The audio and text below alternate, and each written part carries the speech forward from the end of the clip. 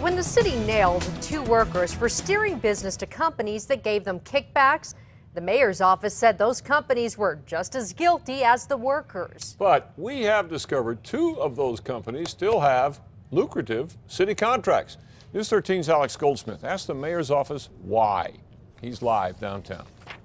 Dick, Jessica, the city made big claims about going after any vendor involved in pay to play when this story first broke. But the mayor's right-hand man tells me there's a good reason that the city's still buying from these companies. June 9th, 2010, after a 6-month investigation, APD officers raid 2 city vehicle yards looking for evidence of a big kickback scheme.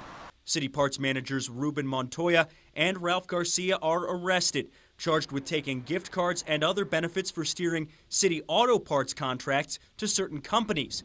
Both Montoya and Garcia quit and have since pled guilty to bribery charges. But the city wanted more. Here's then City Attorney Rob Perry. The city does intend to pursue legal action against those vendors. Vendors like Parts Plus. According to a criminal complaint filed by APD, Ruben Montoya told an informant he got a laptop from Parts Plus in exchange for giving them city business. But less than a year and a half after saying they'd consider legal action against Parts Plus, the city gave the company another contract, nearly $400,000.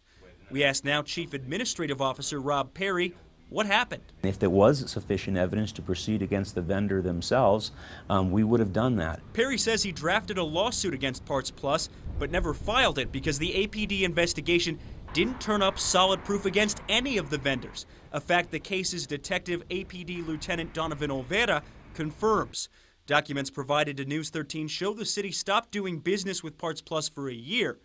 Perry says without better evidence, the city's hands were tied. The law does require that we allow them to compete for additional contracts unless we can show that their activities would disqualify them, and the police investigation didn't do that. Another parts vendor, U.S. Distributing, was also suspected in the kickback scheme. They're still getting city business too. Neither of those companies called us back when we asked them for comment. Back to you. All right, Alex, as we reported Tuesday night, neither of the convicted city employees will do any jail time. Ruben Montoya got a year of house arrest, while Ralph Garcia's plea deal calls for probation.